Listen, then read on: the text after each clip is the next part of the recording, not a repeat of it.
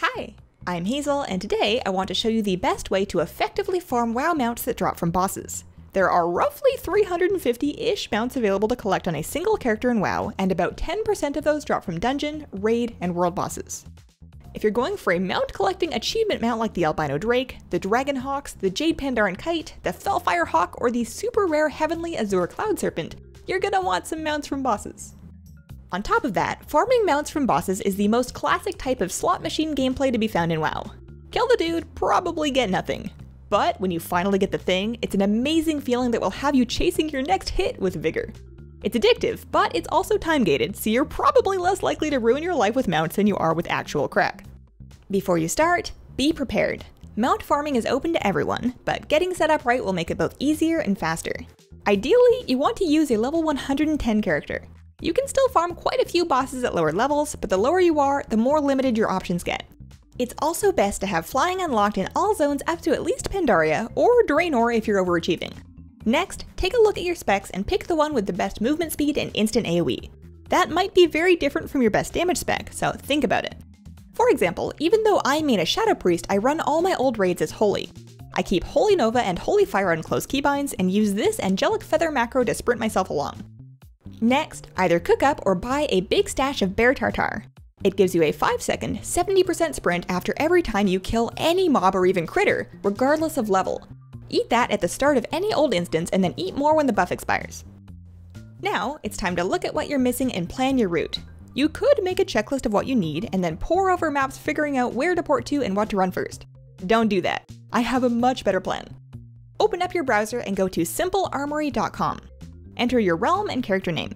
At the top, select collectibles and then mounts to see a categorized list of which mounts you do and don't have. Then, and this is the best part, click this dope little checkbox that says Show Planner. Ta-da! Everything is figured out for you. It'll tell you where to set your hearth, what difficulty you need to set the raid to if it's required, when to port, and where to fly to. This is the fastest route for you to take for farming lockout-based bosses. As you add mounts to your collection, the planner will reflect that with an updated route. Now that you're ready to go wild on a mount farming spree, let me hit you with a few tips. There's a couple of add-ons that I use to streamline and enhance the old raid running experience. First, if you have any interest in collecting transmog while chasing mounts, you gotta get Minar's Wardrobe Helper. It supplies a checklist of which appearances you need from an instance and shows you what percentage of mog you've collected from every instance in the game.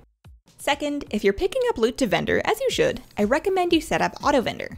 Auto Vendor will automatically sell your gray gear and repair your items when you open the vendor window. It can also sell all soulbound items below a set item level, so all that boss loot gets auto-sold too. Finally, you can manually add items to the junk list by typing /junk and then linking the item.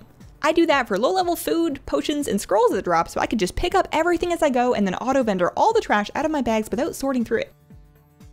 Finally, I use Tradescale Master to identify which pieces of BOE gear and crafting mats are worth selling, automatically mail all of them to my bank vault, and then automatically price and post them. Setting up Tradescale Master is a bit of a time investment, but it pays off. I have a lovely little set of beginner guides linked in the info below to help you get started. Even if you don't play the auction house at all, you can still benefit from seeing market prices and tooltips, auto-mailing, and auto-pricing the things that you pick up. Keep in mind that if you're going for that next meta mount, the number that matters is the one tracked by the achievement, not the number in your mount journal. You need mounts usable by a single character, which is quite different from total mounts. Mount farming is a rewarding pastime in WoW that builds permanent value to your account and Azerothian experience. Once you've earned a mount, you have it forever across all characters. Seeing that epic drop in the loot table is a magical moment that you can chase again and again as you fill out an epic mount collection. Keep an eye out for more videos from me as I gather tips for collecting mounts from reps, vendors, achievements, and more. Thanks for watching. Let me know what you think. Please consider leaving a like if you liked it, and have a wonderful, wonderful day. Bye!